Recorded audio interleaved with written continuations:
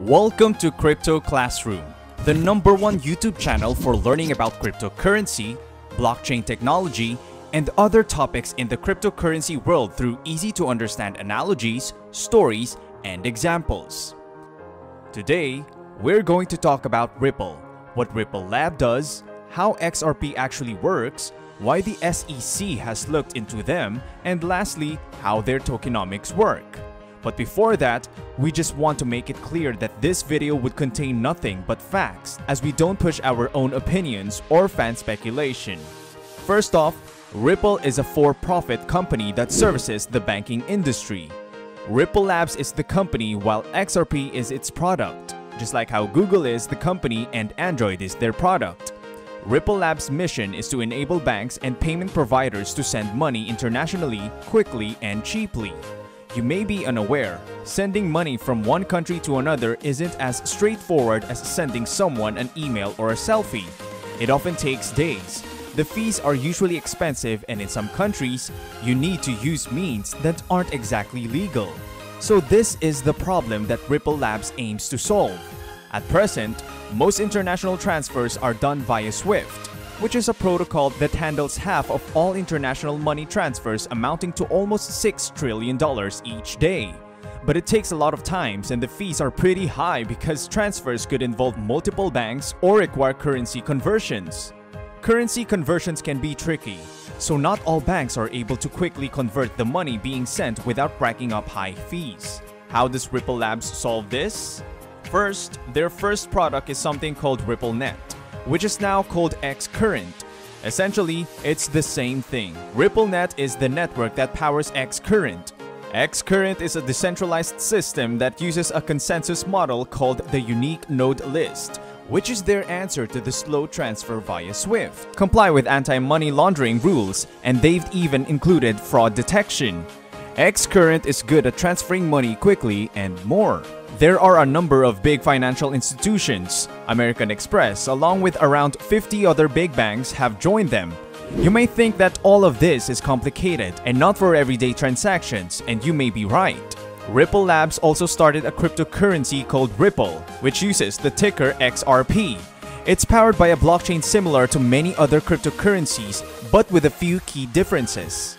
Number 1, transactions are confirmed in less than 5 seconds, with the cost of each transaction is like 0.002 of a penny. Number 2, the blockchain can handle around 1,500 transactions per second, a lot more compared to other blockchains available. They also claim to be capable of matching the speed at which Visa processes transactions, although we've been unable to find a good technical explanation to this. How does this fit in with the big picture? XRP as a cryptocurrency can run without needing Ripple Labs, but Ripple Labs needs XRP to be able to sell their Xcurrent system. Another big difference in the XRP crypto blockchain is that it doesn't use proof of work or proof of stake, which are the two main methods that blockchains usually use to agree on what transactions should be verified and which ones should be blocked. Instead, Ripple uses a method called a unique node list.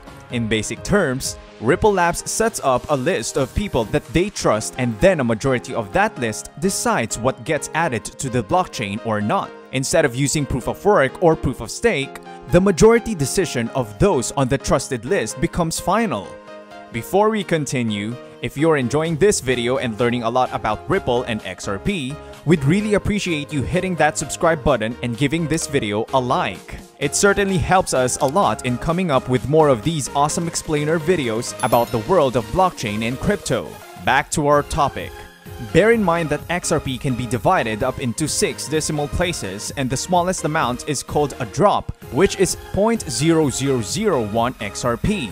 Now, going back to the blockchain, running your validator gives no reward, which got us wondering, why would someone want to participate without a reward unless someone wanted to team up and make fake transactions, which is why there are a lot of people saying that XRP is too centralized. Let's briefly talk about centralization.